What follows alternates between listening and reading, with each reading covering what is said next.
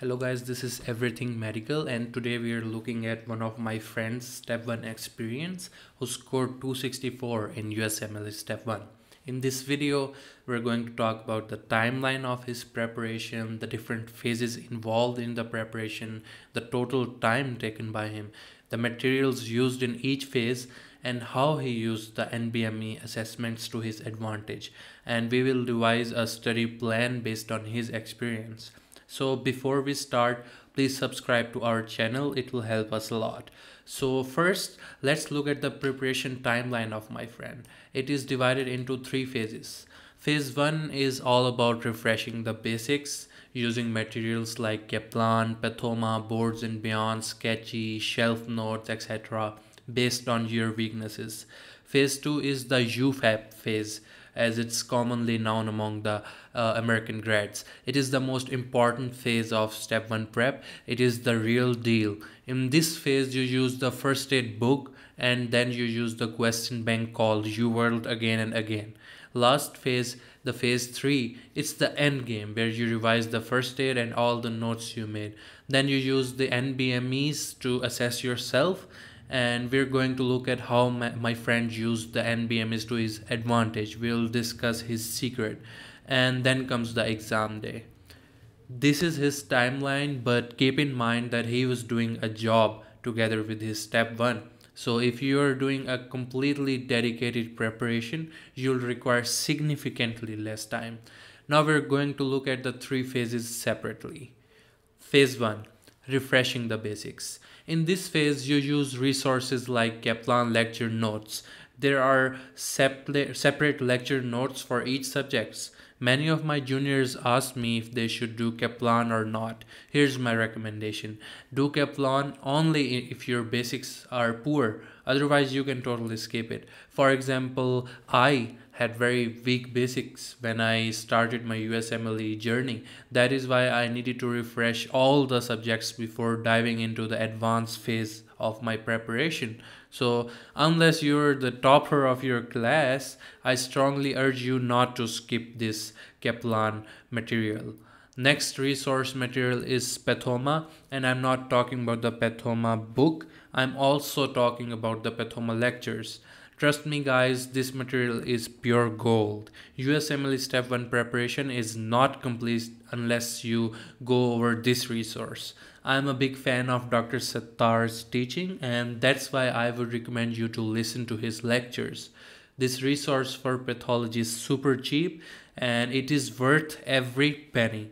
For pharma and micro, I would highly suggest using sketchy videos at least twice, because these 2 subjects require a lot of cramming, and sketchy perfectly helps you in memorizing those drug names, microorganisms, etc. So I would highly recommend you to consider using sketchy website if your pharma and micro are weak like mine. Recently, there has been an increase in the use of boards and beyond. Dr. Ryan is the lecturer who has simplified everything with his videos. So if you're not satisfied with Kaplan, I would suggest to check his sample videos. Maybe his teaching style is your cup of tea. One thing that I want you to remember in case of phase 1 is that less is more.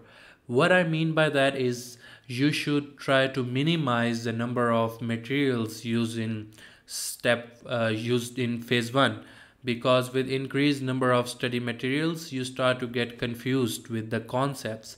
Another question that the juniors ask me is about the total time required for phase 1, and I tell them that the time required depends on your foundation in medical school. So for example, if you were a position holder in your med school days, it is gonna take significantly lesser time for you to refresh your basics.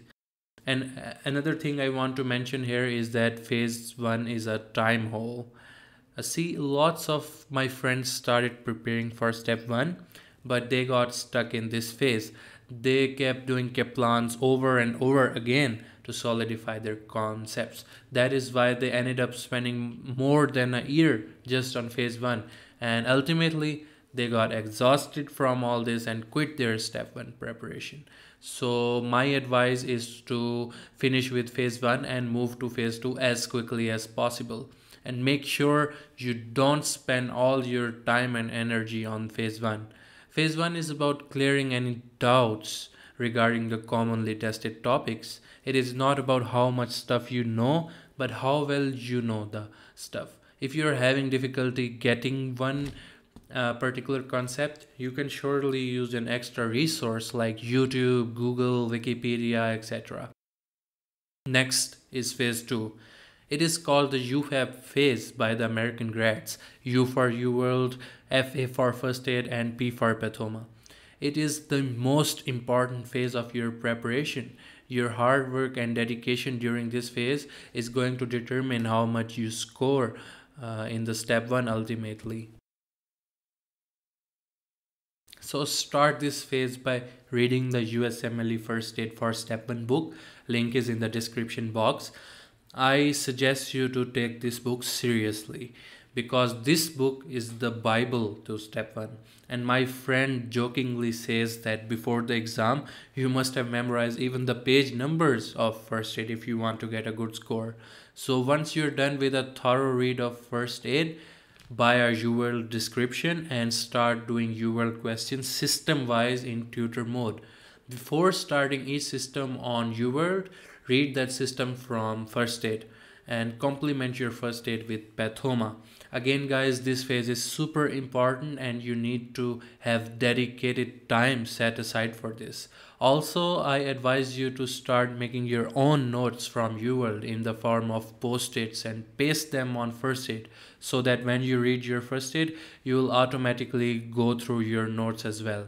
Do not hurry in this phase, guys. I always recommend my juniors to not worry about the number of UWorld questions you do every day. So take it slow and steady.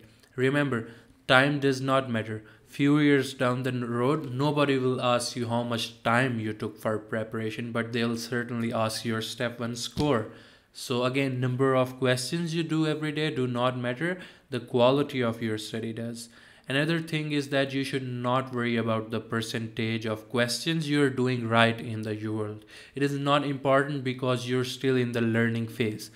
Once you're done with this routine of UWorld and First Aid, I highly recommend you to start doing UWorld in random mode. It will help your mind to switch across different systems. After you're done with UWorld 2 times, I suggest you do your incorrect questions. Make sure you grasp the weaknesses by doing the wrong question. Ask yourself why you got this question wrong in the first place. If you're having any trouble with any concept, use Google, YouTube, Wikipedia, etc. to grasp it. This brings us to our last phase, phase 3, the end game. In this phase, you need to revise the First Aid and the notes that you made in phase 2. Take the online NBME assessment exam every week. It will help you in identifying your weak areas. Here's the secret of my friend who got a 264 on step 1. He used NBME as a new question bank. Really guys, I suggest you to do the same because the questions in NBME exams are made by the people who compile step 1 and it is a very valuable resource for questions. After you're done with each NBME, use Google to find the explanation for the tricky questions. It will work wonders for your score. Keep doing one NBME every week until you start getting your desired scores. The NBME report will show you your weak areas. I advise you to work on them with First Aid and use extra resources if you have to. Now we are going to talk about the last week before your exam. My friend took the UWorld self-assessments in the last week and I would advise you to do the same. The UWorld self-assessments, UWSAs, slightly overpredict the scores and I think it will provide you with the confidence you need to ace this exam. In the last week, revise your First Aid and notes. Take the free 120 questions on the USMLE website. Revise high-yield topics and volatile stuff like storage diseases, structural changes in myocardium after an MI, etc. On exam day, The key is to take a good sleep the night before and keep control of your nerves. You have worked hard for this and you've got this. Wear clothes with minimum pockets because before and after your break, the guys at the exam center will give you some frisking. And if you have too many pockets, it will waste a lot of your break time. Also, do not try something new before the exam. For example, do not try taking sleeping pills the night before your exam if you do not have much experience with them. They might make you feel dizzy on the exam day. Use coffee or energy drinks only towards the end of your exam. If you take them during the early blocks, it will make you go to washroom multiple times and you don't want to face that. Congrats! Now you're done with the most difficult exam ever. Keep in mind there are different paths to success, right? What worked for my friend might not work for you. Take as much time as you want for preparation. You should not compromise on your scores for anything. Written experience of my friend Hassan is in the description box, so check the written experience out as well. Links to all the resources and important materials are also in the description. If you have any questions, let me know in the comments. We also provide tutoring for beginners, so if you are interested, email me. Email is in the description. Like, share and subscribe for more videos like this, and I will see you in the next one. Thank you.